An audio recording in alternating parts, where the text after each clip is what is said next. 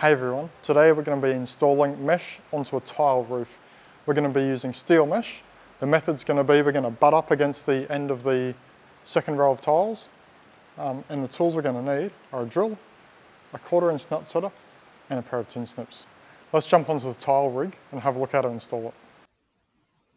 Now before we start, what we're going to do, we're actually going to bend up these long clips that we've got here, these safety clips. We've got a particularly flat tile that we're working with, so bending the end of these clips up helps. Although even if you've got a more sculptural tile, you might still want to bend up the last sort of 1 inch of this clip. That's going to help us to insert the screw through as we're putting the mesh on top of it. You'll see what I mean in a second once we've got it in position. So what we're going to do, we're going to pry up a tile here, and we're going to hook that piece underneath. We're going to hook it so that hook shape is facing down so that it catches on that first tile. And then you can see how that clip that we've bent up, you can see how that's actually sticking up just a little bit. And that's going to accept a screw a little bit later. So you can see why we've needed to bend that up a little bit, just to give us a bit of space. Install these clips every 1.8 meters. Next, we're going to roll out our mesh. We've got to make sure that our mesh goes up to that second row of tiles. We're going to put the gutter trims on. We're going to put the first screw in, the first position. And then we're going to put the final one in, make sure that it's sitting nice and square. Once that's tacked in place, we're going to come back and we're going to put those remaining screws in. Just work your way along this section of roof. Just butt each of those trims up next to each other. They don't have to overlap. They're designed just to fit up right next to each other. Next, we're going to trim that mesh so that it's perfectly in line with the start of that second row of tiles.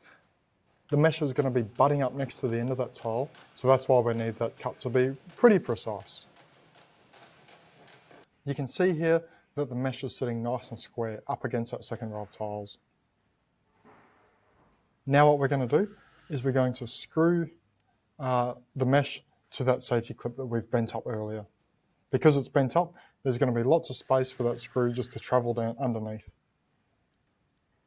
As you're doing it, it'll make perfect sense, and you'll feel what's happening as you're installing those screws. Next, we're going to be installing what we call the standard clip. We're going to pry up that tile.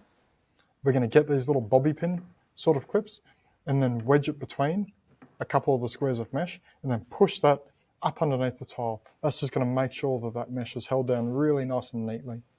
Now, if you've got a small aperture mesh, like 2mm mesh, you might have to trim one of the strands just to fit that little bobby pin shaped clip through. And that's all there is to it. You can see that those clips are holding that mesh firmly in place. We've got that longer clip, which screws down, holding the mesh down. And then here, we've got those small little bobby pin sort of clips holding it in more regularly along the mesh. That'll help keep it nice and square. Now, I should note, with the tiles that we've got here, they've got a very flat profile. So depending on the tiles that you've got, you might have more sculptural ones. The process is exactly the same. And if you've got any questions, just shout out and ask us. And we're happy to help you at any time.